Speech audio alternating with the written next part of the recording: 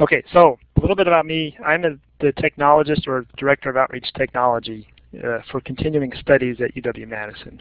That's my main hat. And the reason this project got going is because I'm also, as a small part of my employment, the instructor for UW Extension's independent learning course in German for Reading Knowledge, which is the distance learning equivalent to the regular German 391 taught mainly on, I guess, just at Madison. I'm not sure if any other campuses offer German 391, which is has no prerequisites, but it takes students through the ability to read advanced German by the end of the semester. So it's a lot of syntax to cover along the way. And when I found teaching it at a distance, I was really at a disadvantage not having something visual to start drawing arrows and circles on sentences to talk about why students are having problems reading this foreign language. So I have two goals and topics for today, or a topic and a goal. The topic is to demonstrate Syntax Untangler for you, partly also to thank you for letting me develop it with the Curricular Redesign grant. And the goal is really to get you, the LTDC reps across the state, to try and be advocates for Syntax Untangler at your campuses, because I would really like to see it used more. I've found it, a lot of faculty are interested in using it, but they really need a little bit of hand-holding to start actually doing something in it. Because as you'll see in the presentation, this isn't just a ready-to-plug-in bit of content. This is a way for instructors to write content. And I think that's the main hurdle. But by the time of the end of this presentation, I'm going to ask you what you think the main hurdle is. And ask for your feedback on which direction we should go next. So here's a little slide here demonstrating what I think the original impetus is. It turned out to have a lot more applications than this, but the original impetus is when learners see a foreign language, they expect the words to come in a similar functional order as their own language. So in this sentence, in the German text, den Mann beißt der Hund, the learner understands the individual words. They might say if they look it up in the dictionary, they memorize the vocabulary. And so they interpret this as the man bites the dog, because they just expect the same order. In reality, German is not built the same structure as English, not in the same order. So even though they understood the words, they completely missed the meaning. In other words, in which case this is the dog bit the man, or bites the man. And so that was the original impetus, and it turned out it'll have broader applications as you'll see. So let me jump now to the Syntax Untangler homepage, which I would like you also to bookmark and spread it widely. You can see we also have a Facebook page just trying to get more attention for this offering. And at the top you'll see I have a tagline, which is how I'm currently summarizing what the utility is of Syntax Untangler, which is teach your students how to figure out tricky texts in any language. It's the shortest tweetable summary I could think of. So I think, let's see, I can now see this moderator slide. Maybe I should just do a quick poll, yes or no. I think I would like to go into the actual authoring tool and show you how easy it is to create content. But if you would like me to go a little more higher level discussion, let's say yes or no question, should I go into the authoring and create questions with you?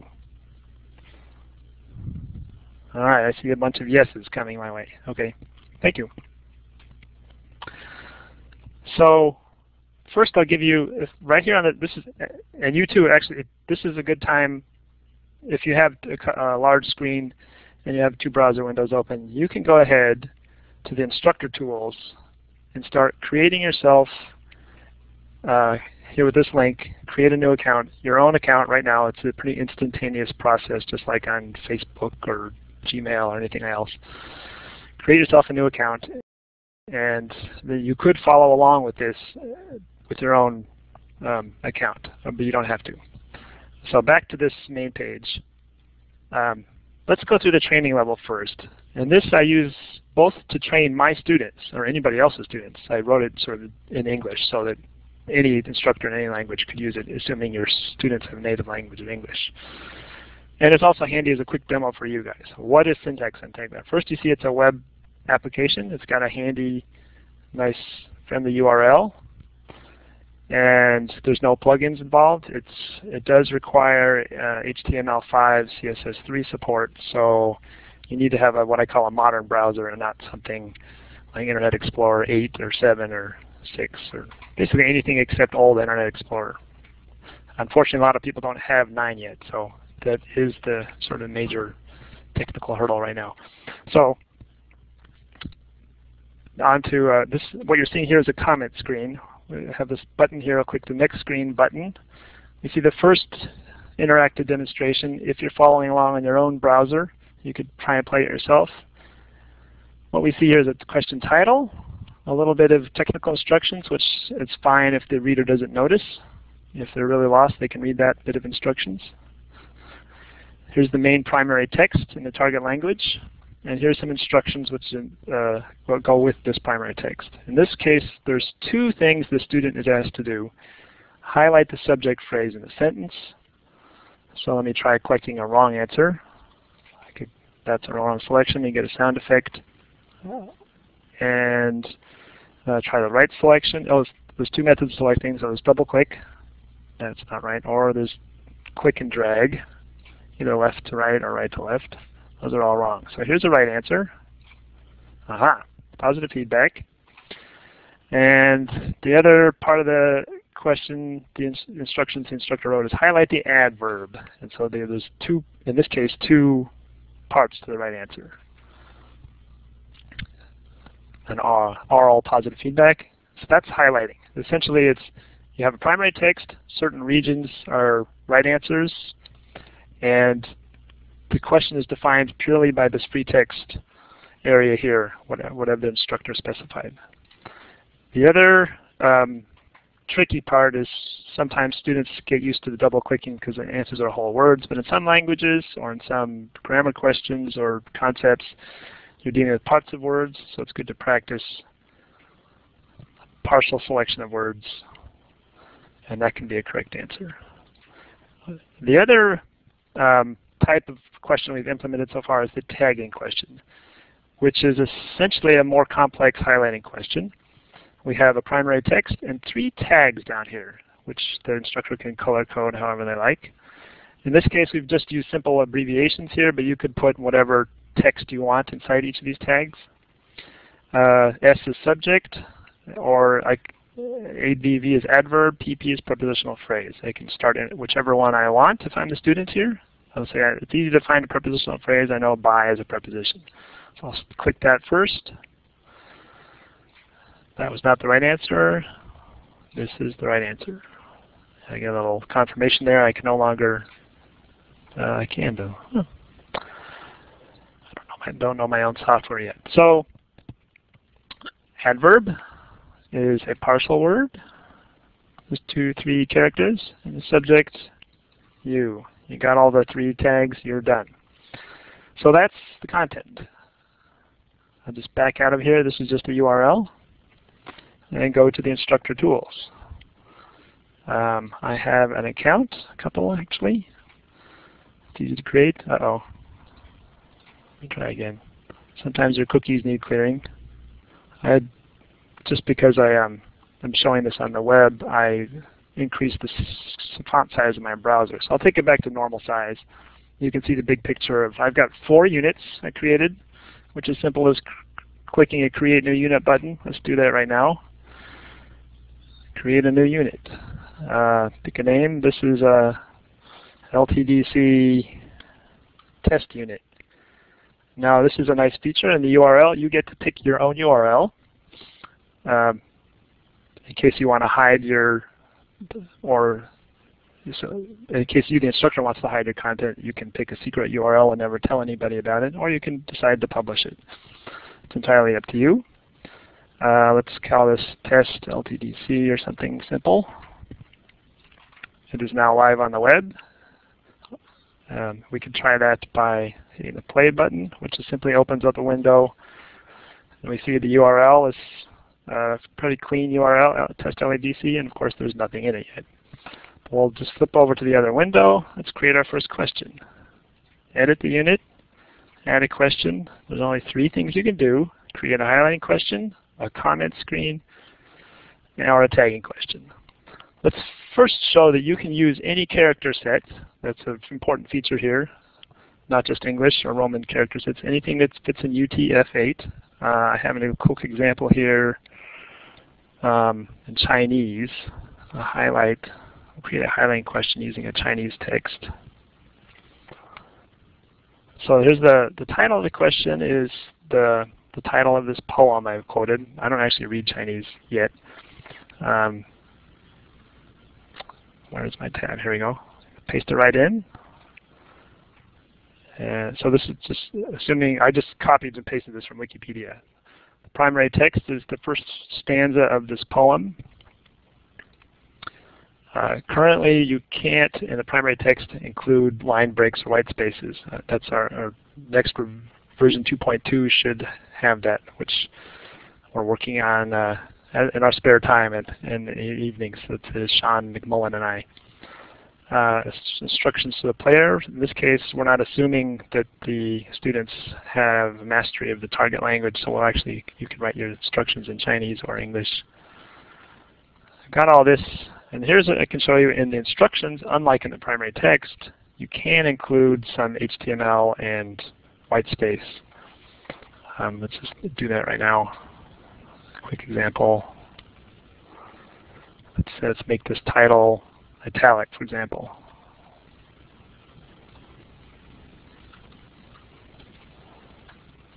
And you could put a link in here.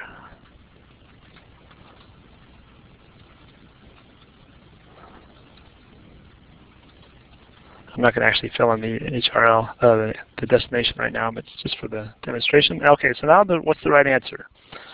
Well, I don't read Chinese, but I know that this poem happens to have 5 words or 5 characters per line. So the answer to the question, what is this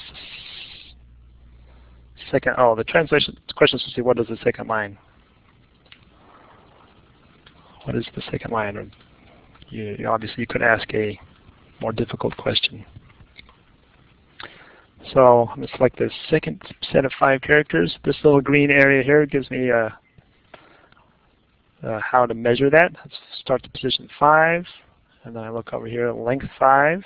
I can pick a color for the right answer. So I'll drop down color picker. I like blue.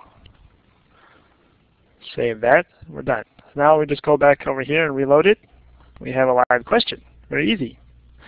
We have some HTML works in our instructions. A link would work. And let's try picking a wrong answer. Wrong selection. Let's try picking the right answer. Great. Oh, now an interesting thing here is we notice I have German feedback. I happen to set my preferences to write all my feedback messages to the student in German, of course. You can change that. We'll get to that in a second. Back to the main question. Let's try a tagging question. How are we doing on time? Okay, 2:47. This is a Spanish example when we did an evaluation with Spanish students. Too many tabs. Last fall, we did have a Spanish instructor write a little bit of content for this, which he found useful for his students. Primary text is just these short sentence. And the tagging questions, you may not need instructions. The tags themselves end up being instructions. So that's a little bit easier to write, actually.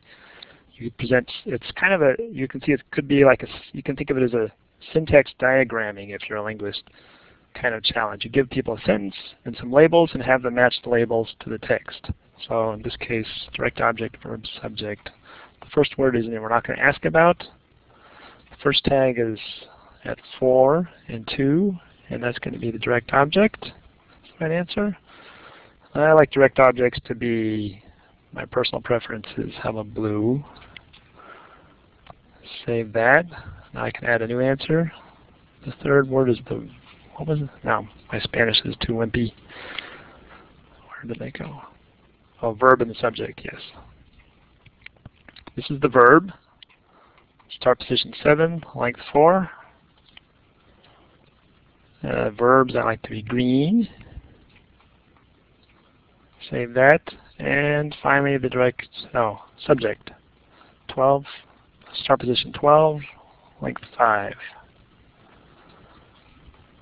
Subject, how about light blue?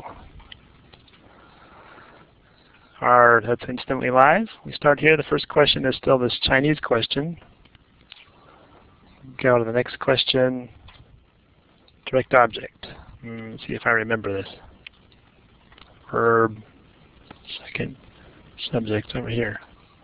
And I did it. All right, so you see I got all my feedback, and even the next question button was in German. We can change that. Edit mechanical instructions, edit feedback messages. In this case, we have some recommended defaults, but in this case, for my own account, I set some German default wordings. You can see I have multiple ones. There's Ja, richtig, and super right here. And I could, in this case, I think the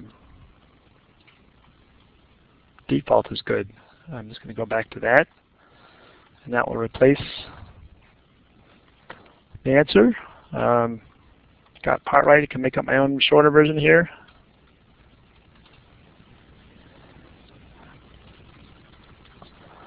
Add my own here, etc. That would now be instantly live. Let's see.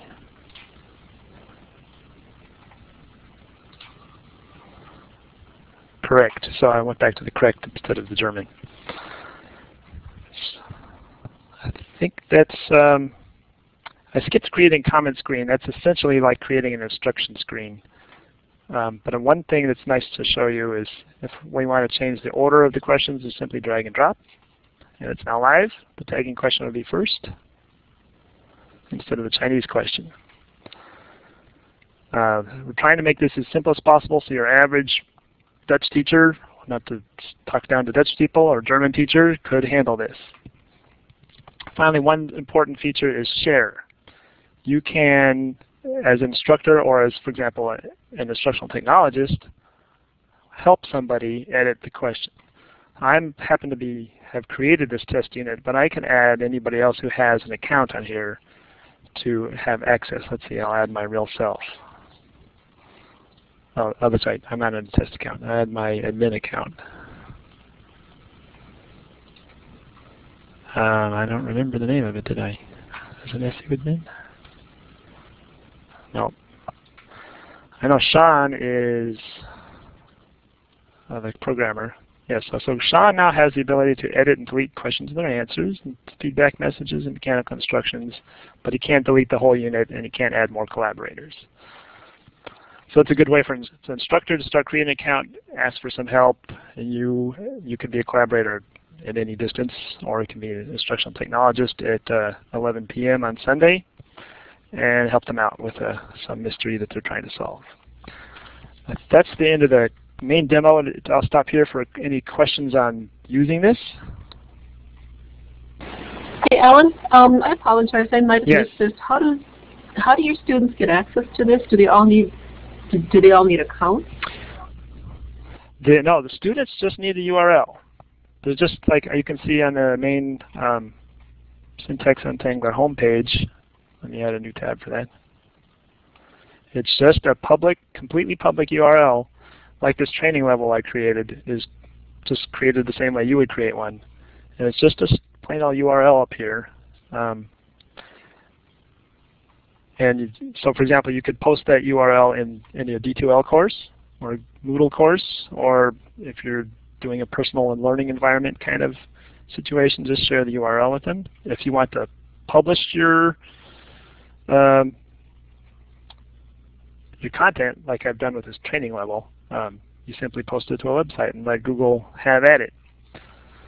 Does that answer your question? It does. Thank you. This is very nice. You did a nice job. Thank you for your time. A couple more slides to show if I have more time. By my clock, you have another 8 minutes yet, Alan. Okay. Great. A couple things to emphasize here, kind of following up on, I didn't catch your name, whoever just asked that question.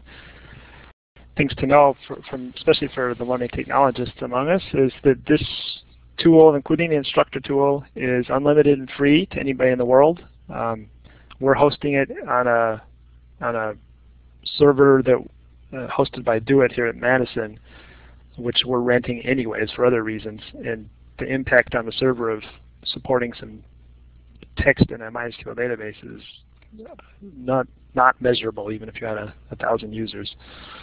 It supports any languages and text. I mentioned that. So nearly all written languages, the important exclusion is left to right languages, which is Hebrew and Arabic mainly.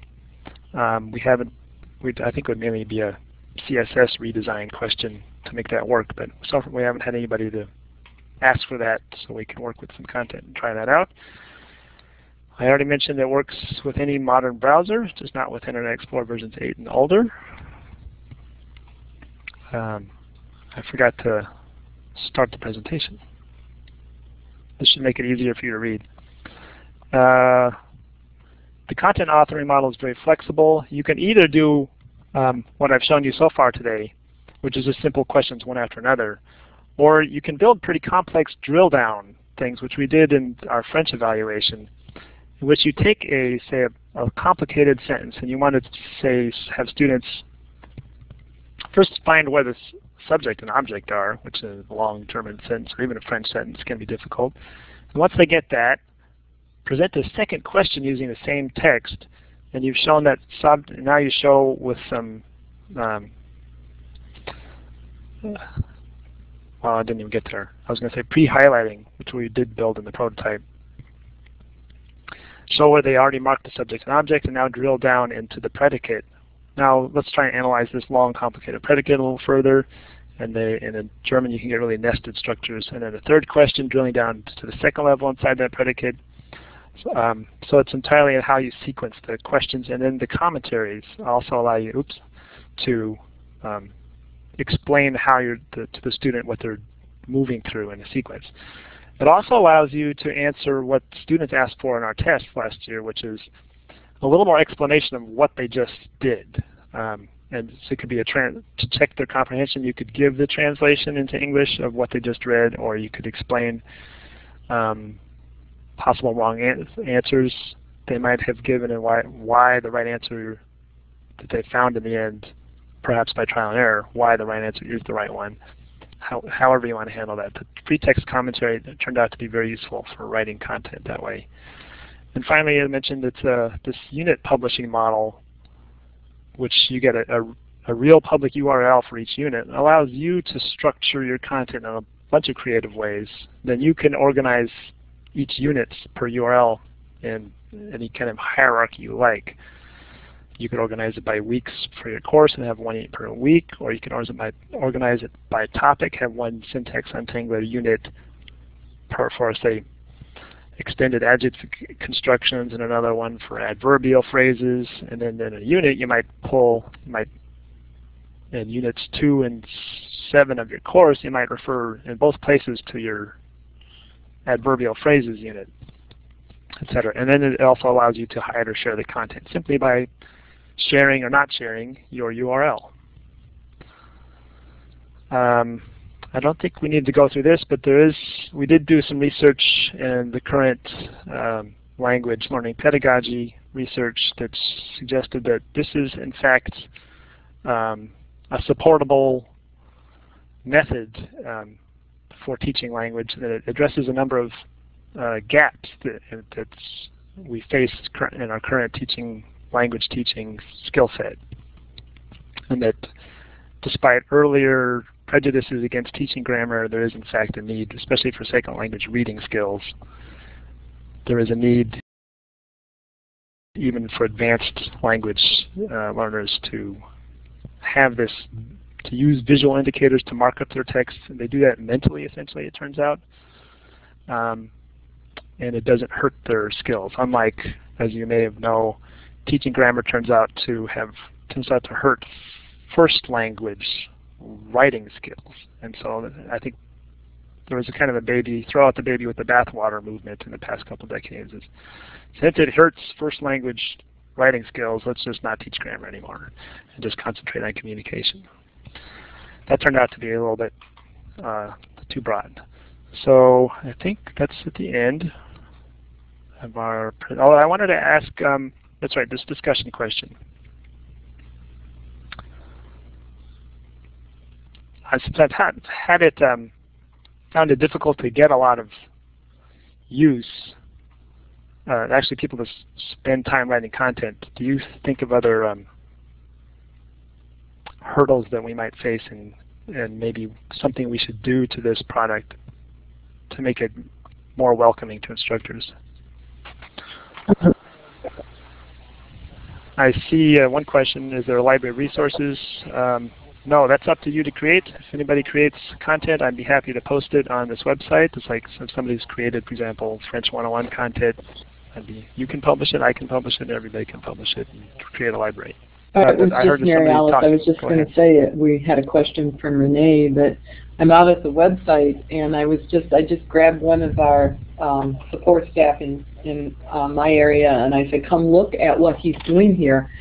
And he is a Spanish speaking, and he also helps a lot of our language arts professors. And this is the first time we've seen it, heard of it, and he's like running back to his desk to investigate it to see who he can get to use this, because I'm sure we'll get a number of faculty as soon as we show them, Alan. I think that's what it's going to take. So great. A lot of people need to run. It is the end of our time. Alan, thank you so much. It really is an awesome thing. I've already liked it on Facebook, which will spread the word at our campus.